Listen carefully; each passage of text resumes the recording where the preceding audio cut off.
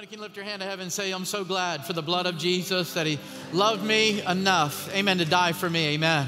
Thankful for the cross this morning, thankful for his grace, his love, his mercy, and that he's called each and every one of us to follow him. Isn't that awesome?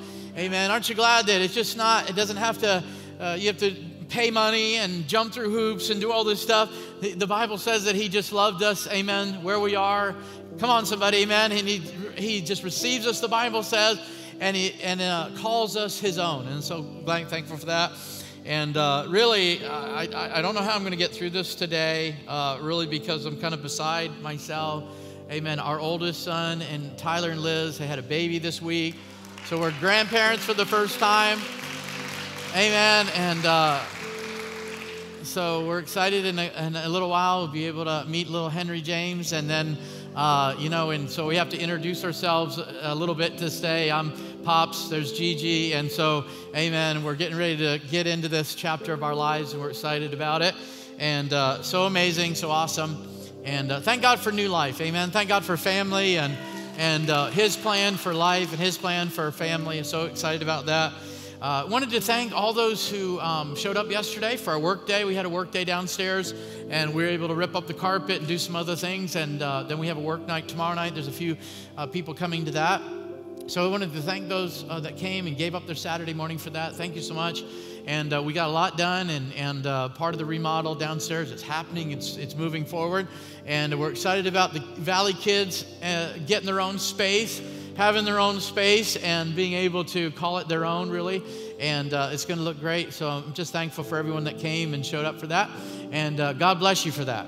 Amen. Today, as we get into the Word, and I want to just read Scripture and open up in prayer. I want to pray especially for those who are sick today. I know there's a lot of people out that are sick, and even there's someone in the hospital today, and I don't know if they're watching us this morning, but we want to pray for you. We believe that God is going to heal your body, touch you, and our heart is with you today. You can't be with us today, but our heart is with you, and so we want to pray. And I don't know if you know anybody that's sick, or maybe that just really has facing a difficult situation in their health. Let's believe God for the impossible today. Let's believe God for complete healing. Let's believe God, amen, because he is the great physician. Anybody? Come on, he's the great cardiologist. He's the great physician. Amen. He can do it all. And so we're going to believe God for that. Amen. So we got the young kids in here today, and this morning, and Valley Kids, the school age was canceled, so you're going to be up here today. Hopefully you're going to be taking notes as much as you can, drawing a picture of me. I don't know what you're doing or whatever, but we're excited to have you there today. I'm going to be careful what I say today. We're going to talk about relationships, but wanted to throw something out before we pray. And that is, of course, this next week we're going to experience a solar eclipse. And I know that there's been a lot of talk about this one 7 years ago. There's a lot of talk about that one. And if you've kind of been following any of the TikToks and some of the other things, all the speculation, all the prophetic utterances, all those things that, biblical tones there. And there's a lot of coincidences. We see that. But I just wanted to say this publicly, that we do not fear what's going to happen. We don't live in fear. Someone said, well, it's a sign that the end times. I said, great. Jesus is coming back. Amen. I've been waiting for that for a long time. Amen. Well, judgment's coming. All right. Well, I have nothing to be afraid of, because only those who are going to be judged need to fear. Amen. That's not us. Amen. That's not me. And so I'm thankful for what God's doing in the earth. And if it happens by signs and wonders, how many know? It's funny because all these things happen. Some of these things happen in our world, and everybody's so freaked out about it. But I'm like, have you not read the book of Revelation? Something's going to happen. One way or the other, something's going to happen. So we're not going to fear about it. We're not going to, as Jesus said, don't let your heart be troubled. Some people are just like, oh my gosh, it's going to be the end of the world. Jesus coming back. Yes, that's amazing if it happens, because that's what we've been waiting for. Amen. Amen. Come on, instant death, instant glory. It doesn't matter. You can't, amen, it doesn't matter. So heaven's our home. We're not worried about what's going to happen in that sense, but please don't get freaked out and don't live by fear. How many know perfect love casts out fear? So this morning, maybe you've been a little frustrated about it, maybe a little fearful about it, I want to calm your heart this morning and just say, don't be afraid. Amen. Trust in the Lord. Let God handle what He's going to do. Amen. How many know He controls the moon and the stars and everything that happens anyways? It's in His hands. Amen. He's in control. And so, amen, I'm so thankful that we have His word to give us confidence and assurance and peace this morning. Amen. That we are in His hands. Amen. Amen. Let's pray. Father, we just thank You for today. Thank You for this privilege of coming into Your house again today as a family, as Christians, as believers in Jesus, as followers of Jesus. We just thank You, Lord, that when we come together, great things happen. Amen. People get healed and encouraged, and faith gets built, and we grow as a church. And I just thank You for that, Lord. But Father, our hearts today go to those that are sick and are with us today. And even some are in the hospital, we pray for them. I pray that, Lord, You would touch them from the top of their head to the soles of their feet. They would be made whole by the power of Jesus Christ, Lord. Lord, we can't do it in our power and our own strength, and medicine does great and it's wonderful, but it really can't do what You can do, and You can do a miracle. So I'm asking for a miracle for those that are listening today that are sick in their body. I pray for healing and wholeness and strength in Jesus' name. And everybody said, amen. You know, all of us are really kind of really designed and created with a vacuum of love that we lead love. We want to give love. And this morning, I just want to talk a little bit about finding true love. And I want to just kind of zero in on a love story in the Bible out of Genesis 24 of a young man and young woman by the name of Isaac and Rebekah. One of my favorite love stories in the Bible, amen, besides Adam and Eve. This was a great one, and wanted to pull some truth from that about how, as Christians especially, we find true love. We find relationships, and we build relationships, and we find love. And so, if you turn with me to Genesis chapter 24, we're going to pick up the story actually at the end of the story, and then we're going to go and pick it up and follow that storyline through and find out what principles are here in finding true love. In Genesis chapter 24, this again, we're going to explain this, but in verse 63, I'm going to start kind of towards the end, verse 63. The Bible says that Isaac went out to the field one evening to meditate, and as he looked up, he saw camels approaching. He saw a caravan of camels approaching. And Rebekah was in that caravan. The Bible says in verse 64 that Rebekah also looked, and she saw Isaac. Their eyes met, and it was one of those moments, and the music started right there. And she got down from the camel, the Bible says, and she asked the servant who brought her, "Who is that man that is coming in the field, coming to meet us?" And he said, "That's my master," the servant said.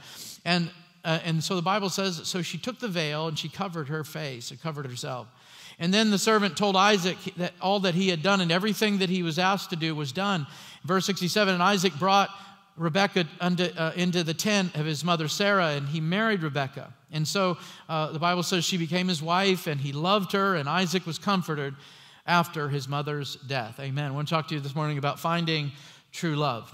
We're going through the book of Proverbs, and we're doing the men's and women's Bible study there in the book of Proverbs. And if you read the book of Proverbs, you know what it is. It's Solomon writing to his son Rehoboam, who will be the next king, and he's giving him a book of wisdom. And it's oftentimes called a book of wisdom and folly.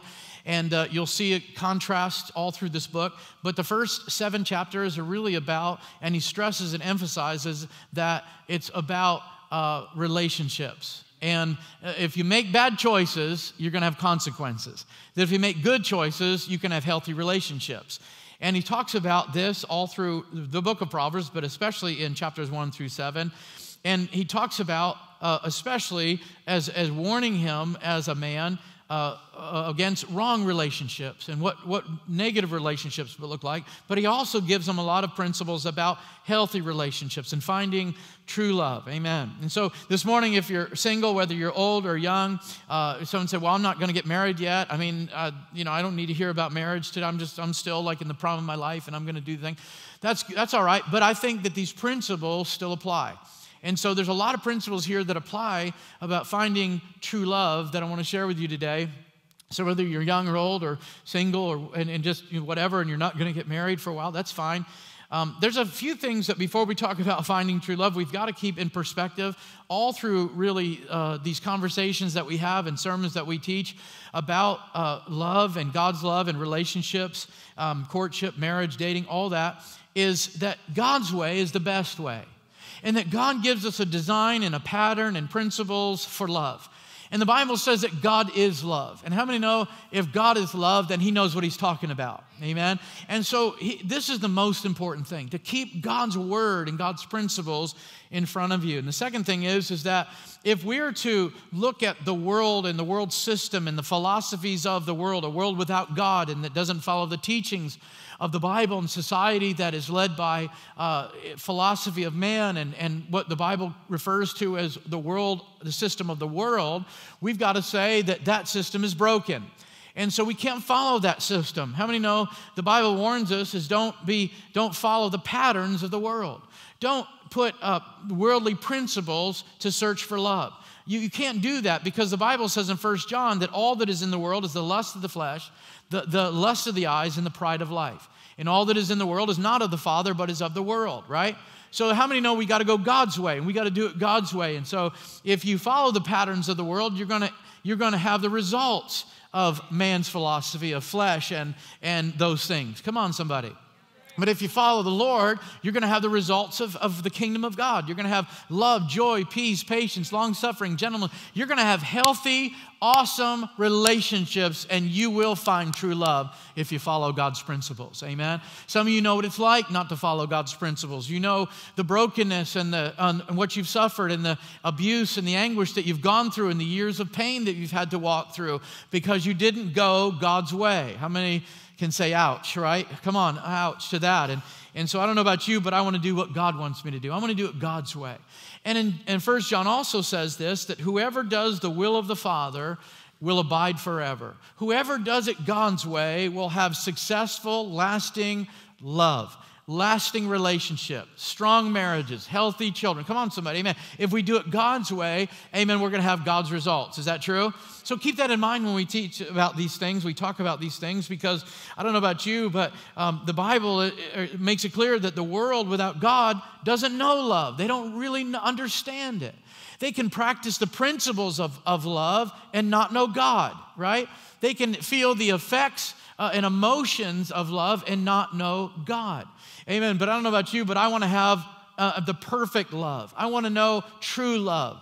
Amen. And so I want to follow God's way. Amen. The first thing we've got to see about finding true love and understand is that God's love for us is amazing. Amen. How many are thankful for God's love for you? Amen.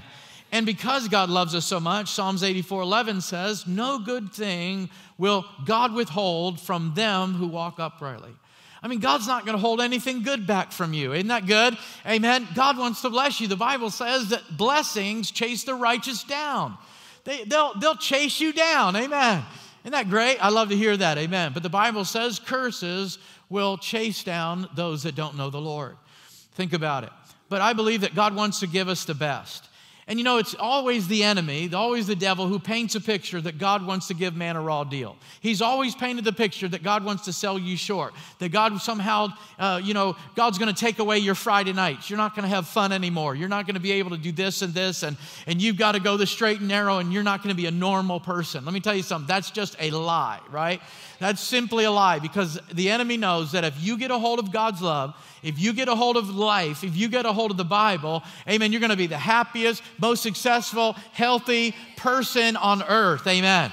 And he's nervous about that because a healthy person builds families. A healthy person builds relationships, amen. A healthy person brings love and peace and unity to situations and not division and discourse and fighting. Is that right?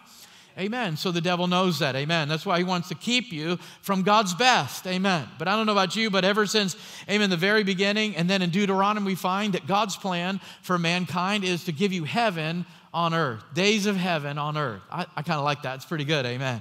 And so I want God's plan.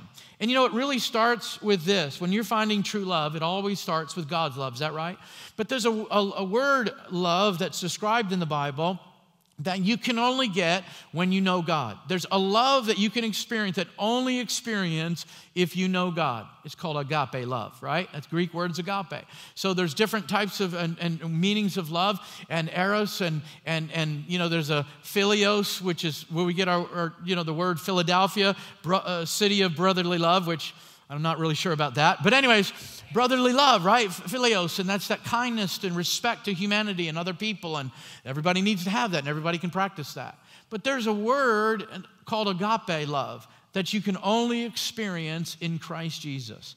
It's a love that you and I share if you're a believer because we're one in Christ, because we're members of the body of Christ. We're citizens of heaven together. We're part of the body of Christ. We have agape love. We've experienced the love of Christ between us. We are now brothers and sisters in Christ. Come on, somebody, amen. We are part of the what? Family of God. That's agape love. You cannot experience that love outside of Jesus Christ. You just can't. It's a special love. It's a unique love that I can call anyone from different continents who are believers in Jesus family. That's unique, isn't it? I can have that love. And there's something about the love that's in Jesus, amen, that starts with agape love. It's the Father's love. That's what it means. It's the love that comes from your Creator, knowing Him as your Father, knowing Him as the intimate relationship with God Almighty. That's the agape love. It's brothers and sisters in Christ that, amen, that I can have this union with people that I really don't know, that I'm getting to know, amen, and we're brothers and sisters in Christ. It's agape love. And that's kind of where it starts.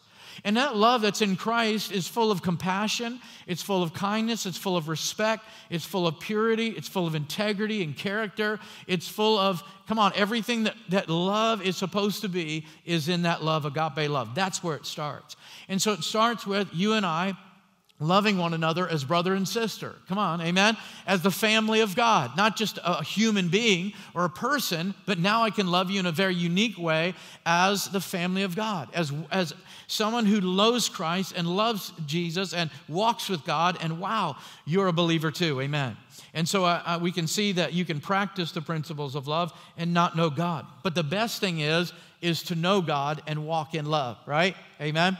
So I don't know if you're out there today and you're looking for love, and maybe you're kind of like in that old country song, looking for love in all the wrong places, but today you came to a good place, and we're going to teach you how to look for love, amen, in the good place. Let's look at Genesis chapter 24 and just go through this a little bit. Starting in verse 1 and 2, you'll see that Abraham said, and he looked at Isaac and he said, you know what, I want to find a wife for my son. Now, when I share these principles this morning, I know and I take into account that the way they did things back then are different than the way that we do things now. I get it, right? A lot of times marriages were arranged, or girls were much younger then, and I get all that. And a lot of times they arranged marriages based because of social status, or because of the future, or they're connecting with families, and you wanted to, whatever. I get it, right? But here's what's important about this story today, is that we can extract some godly principles about how to find true love. We can extract some really good principles of what the Bible says about finding good love, true love, and healthy love. Amen? So this is what we're going to go through today. So in verses 1 and 2, and Abraham looks and he says, you know what? My son, you know, he needs a wife. And so in verse 3, he made the father's choice, is what I call. And he went to his servant and he said, I want you to swear to me and promise to the Lord that you're going to find a wife for my son. And the first thing he said, where to go. But let's just back up and say that Abraham saw the need. Abraham's the one that saw the need for Isaac. He's the one that looked down and said that, hey, my son needs a wife. How many know the Bible says that when Adam was created, God is the one that looked down and said it's not good for man to be alone. God's the one that saw that need. God's the one that said, you know, that it's not good that I'm going to create a helpmeet for you. So God saw that need. This is what I call the Father's choice. It was God's choice. He was saying, look, and Abraham's a picture of God the Father, and he's saying, look, there's a need in your life, and I want, amen, it to be met. Now, Isaac wasn't shopping around, and he wasn't on the dating scene back then, and his computer was down, and so he wasn't on these match sites. But you know, he was just believing God, and so it was the Father that said that. It was God that looked down and said, "It's not good that man be alone." How many know there's a difference between alone and being lonely? Amen. And God's the one that sees that need, and it's in His time, and it's with His choice. Amen, that God does these things. It's really good. And in Genesis, in chapter 2, and then in Matthew chapter 19, we read Jesus went back to the beginning and talked about marriage and that how God brought the two together, how God brought, amen, Adam and Eve together, and that's God's plan. Amen. So, I believe that God will give you somebody in your life that will complement your life, not complicate your life. Amen. The Bible says in Proverbs 19 that a father can give his sons houses and lands, but only the Lord can give him an understanding wife. Amen. That the Lord can bring that love into his life, and the Lord can meet that need. Amen. And so first of all, we see that Abraham saw the need. And then we see that the search begins. The search for this woman, for this love begins, right? And in verse 3, what does he say? He starts the search out by saying this: don't do this. That's what he starts out. Isn't that great? I mean, have you had your advice from your father or a peer or a mentor that said, I'm going to give you some good advice. Don't do this, right? That's how they start out. And so he starts out and he says, don't go to the Canaanites. So it's like, okay, where should I go? I'll tell you where not to go. That's what he's saying. I'll tell you what not to do, all right? The first thing you don't want to do, you don't want to go to the Canaanites. Why is that? Because the Canaanites were known for idol worship. They were known for worshiping all kinds of gods. They were known for all kinds of perversion and all kinds of things in their culture and society that were godless, really.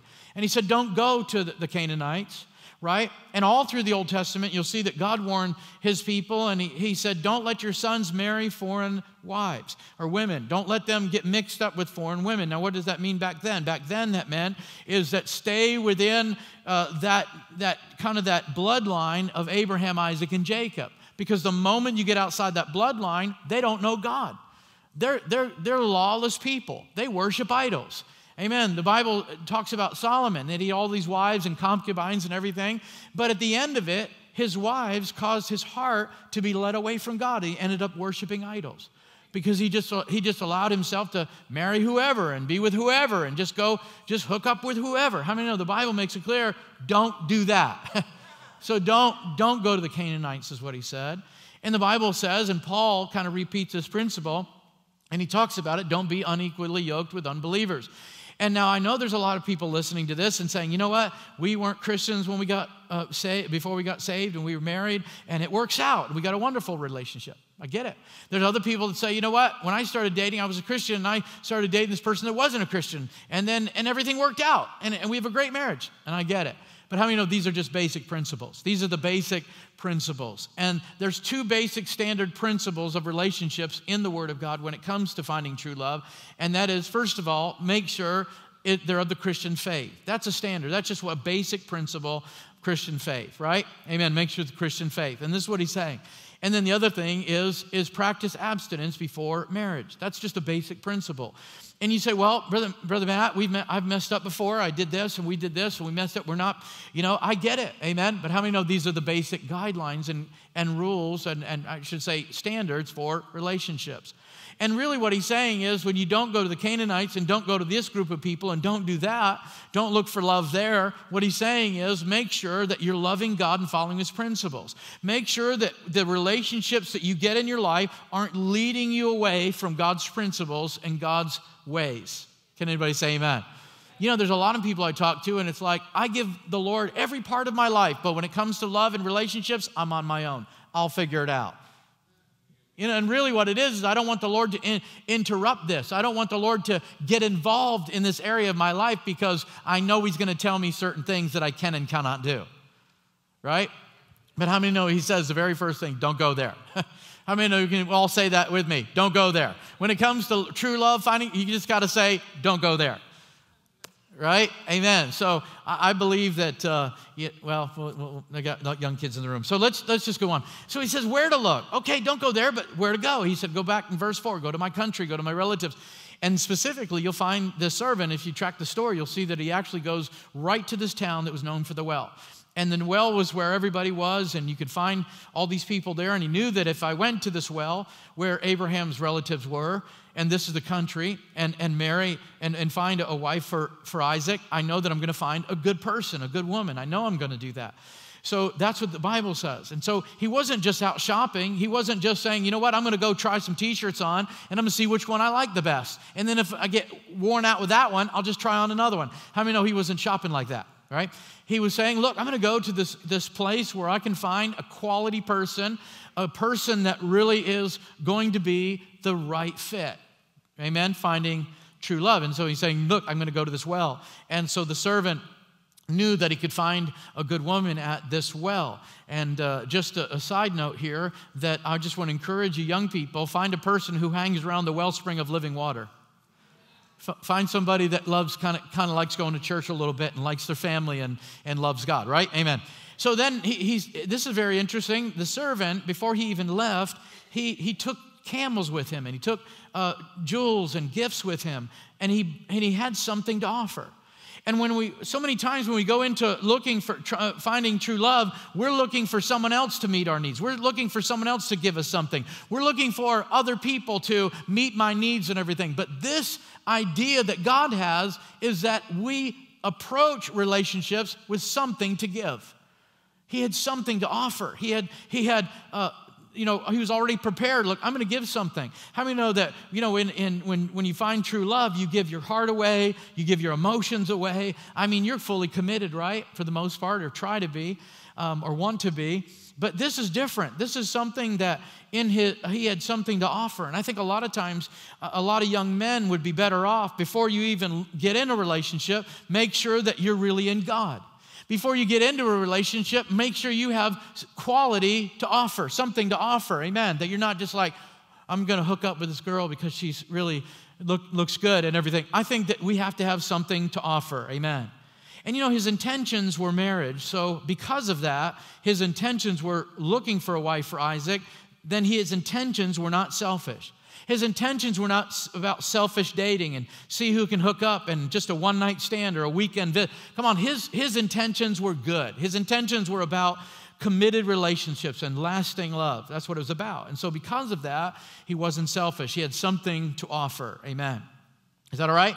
I believe that in the world and according to the world, if you date and do some things according to the world, it only teaches you to practice for divorce. But in the kingdom, God teaches us that we practice for a lasting relationship, that we practice for healthy relationships. We practice for marriage, if you will, right? Come on, how many know God's word teaches you to practice for long-lasting, healthy relationships?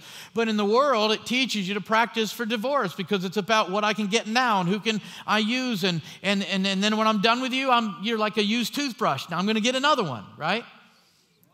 Anybody? And so I believe that God's way is the best. But in verse 12 and 14, I want to bring this out right now. This is so important. In that the servant, as he's getting in this place, I got to pick this wife for Isaac, my master. I've got to do this. I mean, this is all of a sudden you see him in verse 12 and 14, he begins to pray. And he says, Lord, you got to help me. How many know it's so important that we incorporate godly principles in our life when it comes to love and relationships? Lord, you got to lead me and guide me. Just like in Solomon tells his son, please be careful. Be on your guard. Watch out. Be aware. How many know you got to make right choices about wrong people sometimes? Teach your children to make right choices about wrong people. And if you, and a parent, that responsibility is on you, but it starts with, Lord, I need your help. Lord, Lord, help me, lead me, guide me in this relationship, in my, I don't want to hurt anybody. I don't want to get hurt. I don't want to play games. I don't want to go by my flesh. I don't want it to be some temporary emotional thing that I go through. Lord, I want to find true love. And then we see the attraction. This is important, isn't it? What to look for, the attraction. Of course, I'm going to share more about this in the next week, but this is just from the story, the attraction. In verse 15, the servant said before he had finished praying, Rebecca, this young lady, came out with her jar on her shoulder. And verse 16, and the woman was very beautiful. She was a virgin. No man had known her. She went down to the spring, filled her jar, came back up again. Now, back in those days, it was kind of down in like a pit sometimes. So the Bible says she actually had to go down, and she had to go down to the well, fill her jar up, take it back up. Maybe she had many jars, coming back down, do it again. And it was a big process. And so he watched her. And the Bible says that one of the things that he caught his attention was she was good looking. She actually was beautiful, the Bible says. But there's something that caught the servant's attention beyond her looks. It was her character. He saw, in fact, Rebecca's name, her name means ensnaring beauty. It's like, watch out. She walks in a room, right?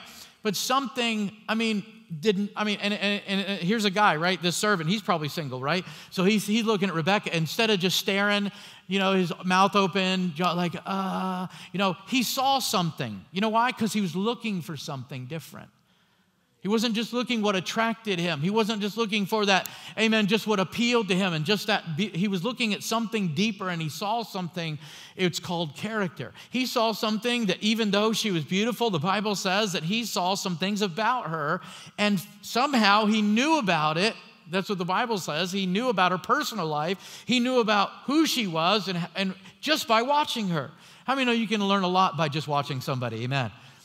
Right? So the Bible says that we shouldn't judge by the outward, but we should judge by the heart. And so for some reason, this guy saw character. He saw that she was not just beautiful, that's great, but wow, her character went beyond this. It went beyond, this is what made her beautiful. This is what really was attractive to him, was her character. No man had known her. She was responsible. She was surrounded by women like her. She was working. She was industrious, as Proverbs 31 says this kind of woman is. And she was just really she had purpose. She was about getting the job done. That's what she was. And so there was something about her that he saw this character. But a little bit further about her is that she had good works. She was full of good works. It was her actions.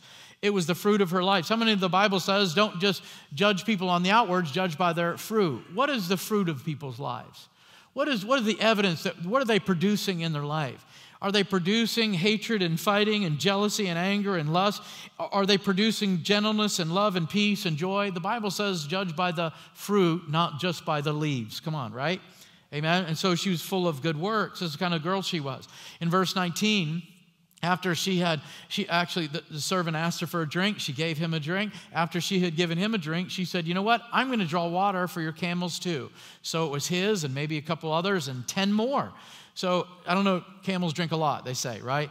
So here she's just not willing to give him a drink. She's willing to go the extra mile, and she's a servant, right? That's who she is. She's just full of good works. Yeah, sure, I'll do it. And she quickly emptied her jar, the Bible says, into the trough, and she ran back to the well to draw more water and drew enough for all the camels. Think about it. That's a lot of work, isn't it? And this is just a servant's heart. She wasn't pretending to be somebody. She didn't know who the servant was, and so she wasn't pretending to be somebody to impress him. It's just who she was.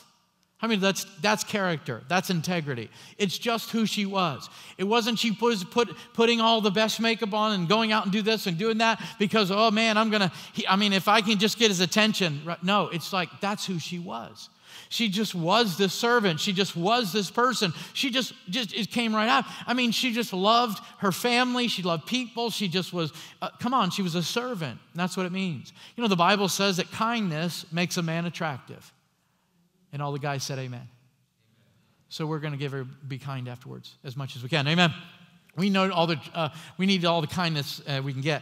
But the Bible says also about young women, it says in 1 Timothy, Paul addressed, and he said, let the young women be dressed with good works. In other words, let that be the thing that you see about them and notice about them that really goes before them and is the loudest about them and really is the story of their life, is that good works, that servant attitude, that hardworking and willing and loving other people. Come on, somebody, amen.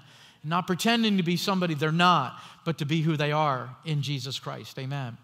And I like this quote that we used to say years ago, and many have heard it before, but instead of finding the right person, be the right person.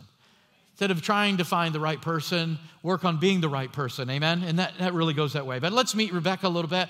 Just look at her. And what made her so great is that when the servant had told Rebecca, hey, I'm here on a mission, and I'm Abraham's servant. I mean, everybody knew Abraham. I mean, this is a big deal, right? And he said, this is why I'm here. Well, the Bible makes it clear that there's 3 things about her that were so amazing that it's really a good principle to follow in finding true love and finding what to look for in finding true love. In other words, she was willing to go. The verse 57 says her family heard about what was happening, and they asked her, and they brought her in, they asked her, do you want to do this? Is this something you want to do? How many know she wasn't forced to do it? It's her choice. Amen. It wasn't like she was just caught in this relationship and she couldn't get out of it and she was forced to be there and she didn't know what to do. She couldn't make a decision. How many know it was her choice? And so they gave her the choice. Do you want to do this? And she said, I will go. I'll do it. I'll do what God wants me to do. If this is what God's will is for my life, I'm going to do it. If God wants me to go this route, that's what I'm going to do. If God wants me to act this, that's what I'm going to do. If God wants me to have my relationships this way, that's what I'm going to do. She was willing to go. And then the other thing is she was ready to go. And I'm not talking necessarily about age. Well, I'm 18. I'm out of here. I'm done. Like I'm grown up now. Right? Come on, how many know that doesn't mean mature? But she was just ready to go. The Bible makes it clear that it wasn't out of selfishness or rebellion to leave her family. I'm out of here. I'm done giving camels water. Like, I've done enough work for you all. Like, I'm done. No, the Bible makes it clear. In her heart, she was ready to go. She was prepared. There was things about it that's like, okay, you're ready for this. And then the third thing I liked about her, and really love actually about her, is that she wanted a blessing from her family. The Bible says that they blessed Rebekah, and they blessed her in a way that they said, you're gonna be blessed, and you're gonna have all these blessings from the Lord, and you're gonna do this. How many know it's important that she wanted a blessing from her family? That she sought after a blessing. Now, some of us don't have that opportunity, and some of our parents maybe we're really not in touch with, or they could care less who we're with or what we do. Amen. But it's important to get a blessing, isn't it? It's important that we do things not because out of rebellion, or we do it because I'm leading my own life, or this is what I want. It's because this is what God wants. This is good. I want the blessing of the Lord. I want godly counsel on this. I really want to make sure I'm doing the right thing about this. How many of that's important in finding true love, right? And then she wanted the blessing. The Bible says the blessing of the Lord makes rich and adds no sorrow.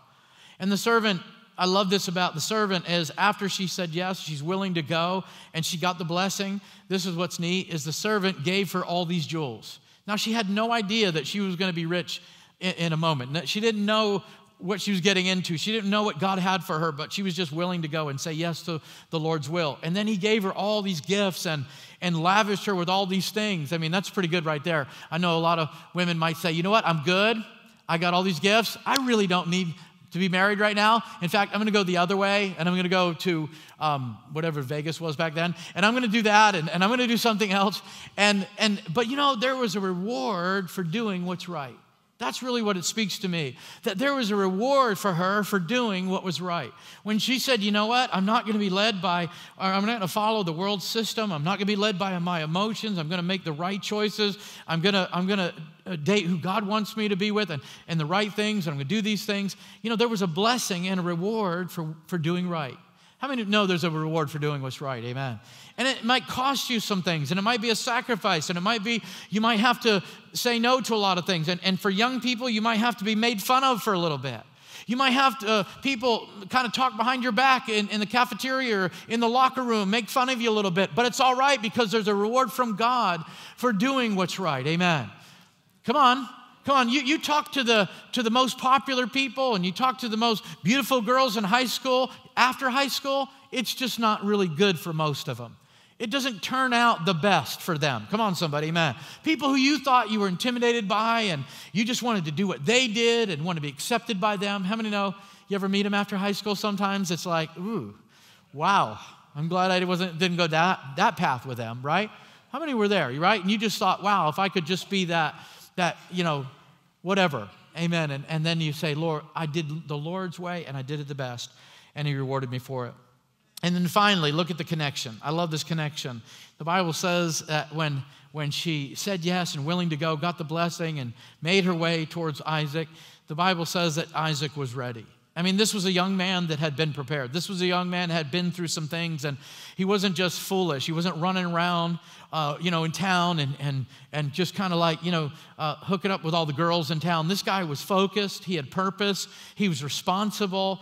And he was godly. He loved God. His motive really was about the Lord. His motive was about good things that God had for him. The Bible says in verse 63 that he went out into the field in the evening to meditate. And as he looked up, he saw the camels approaching. He saw that caravan coming, amen. So he was ready. And he was in a place where, amen, that he wasn't setting himself up for foolish decisions, for wrong decisions, amen.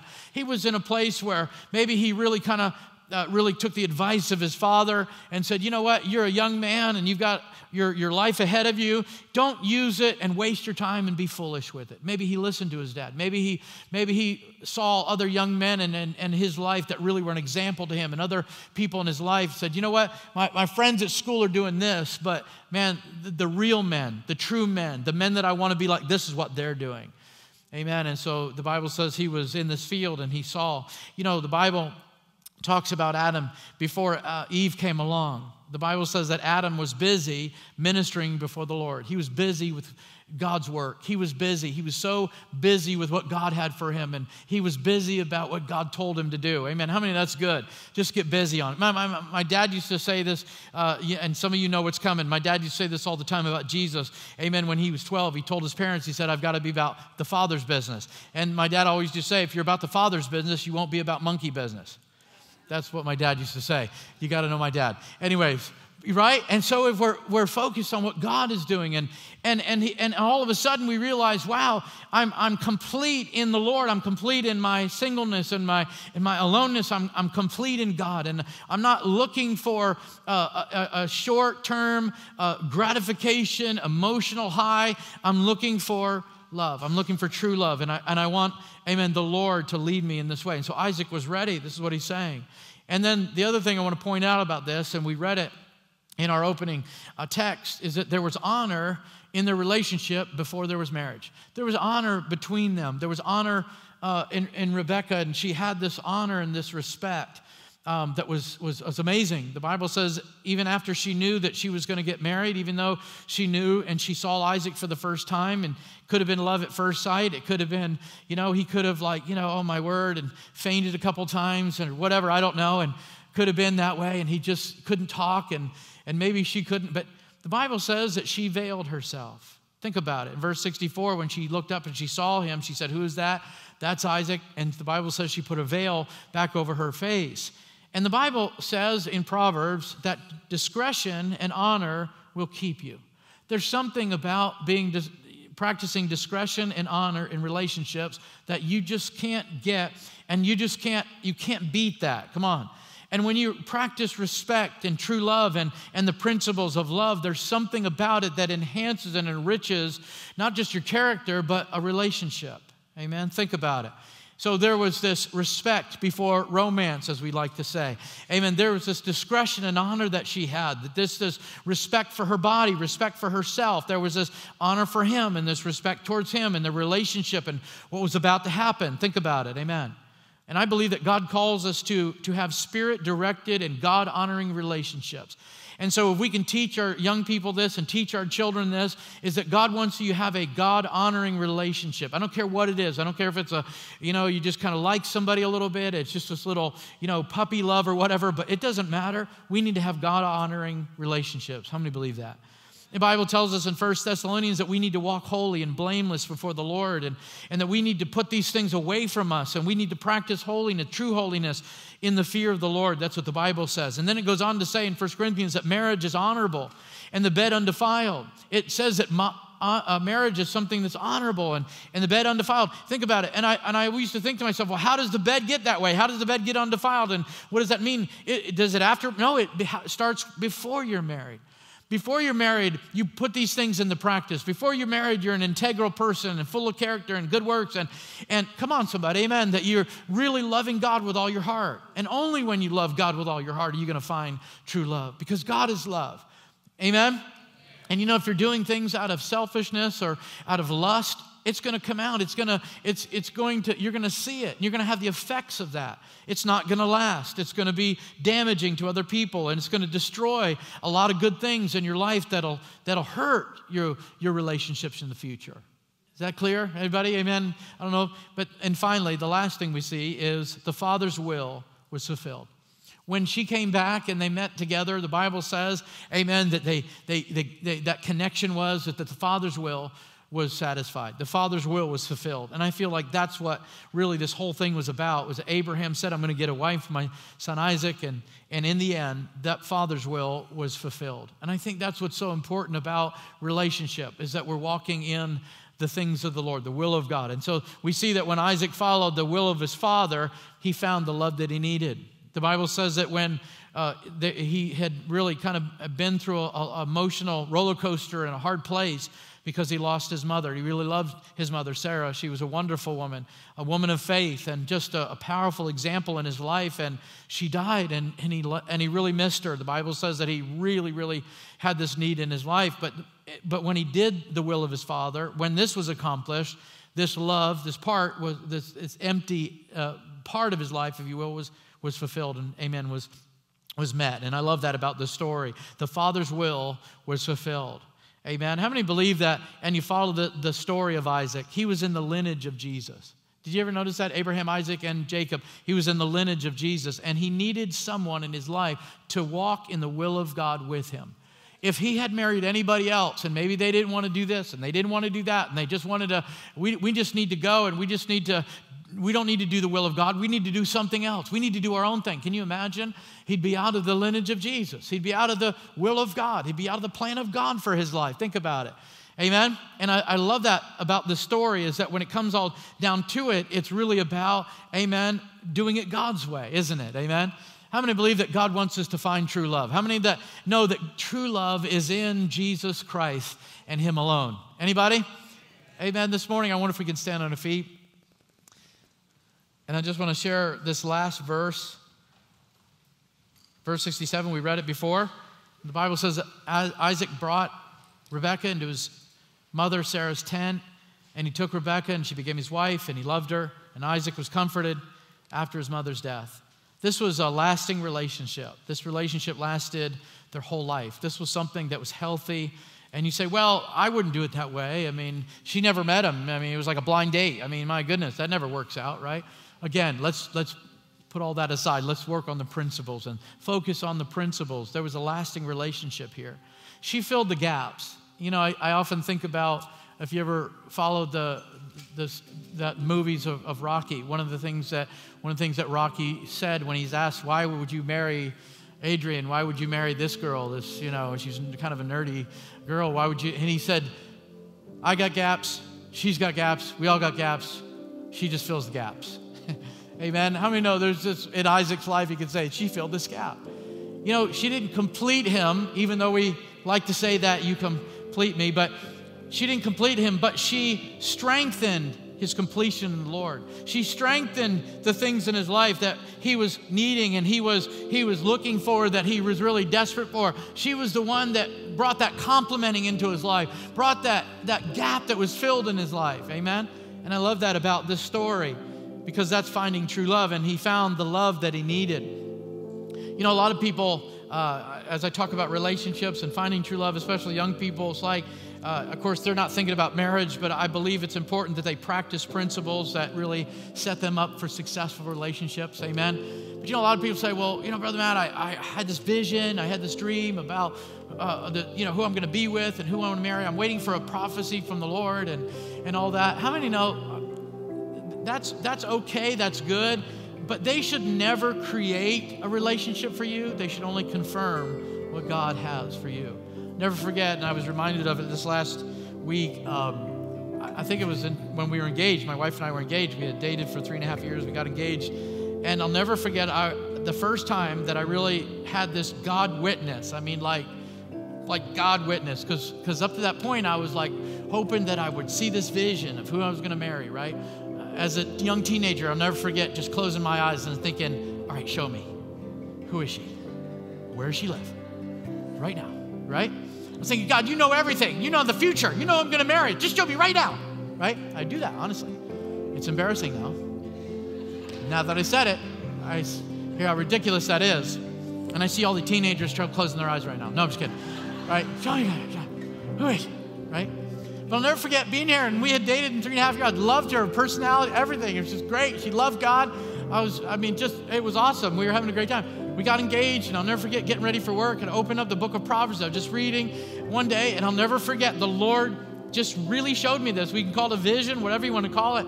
But I saw us in this apartment, and I saw us, we were newly married, and we were happy. And I'll never forget, someone came to the door, and my wife had made a pie or a cake for them, and they came in, and we were having a great time. And I thought, this is great. We're having a great time. And I just felt like the Lord speak to me and said, you're on track. You're on track. You're going the right way. This is it. This is the right one. You made the right choice, right? And you know, when we got married, this is honest to God truth. When we got married, our first apartment was 2 doors down from where I had the dream of where I saw that apartment. It was amazing. It was amazing. And I thought, wow, that's really good. And how many know God confirms those things? And some of us want that confirmation. We want that leading of the Holy Spirit. But you know, if you just follow biblical principles and those that are around you and follow the godly examples in your life, God will confirm His word over and over again. Maybe you're in a relationship and you said, Lord, I need this confirmed. Don't worry. God will confirm it. Amen? But for the rest of us, I believe, like Solomon was telling Rehoboam, we need to go by principles and wisdom, common sense, and just love God with all our heart.